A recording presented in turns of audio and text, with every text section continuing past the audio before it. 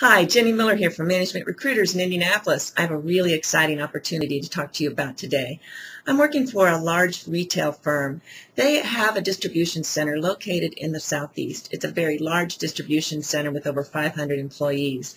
They're looking for a general manager and a director for their location in the southeast. They're looking for people that are very professional, have run a distribution center that not only distributes to stores but also distributes for their e-commerce directly to the consumer.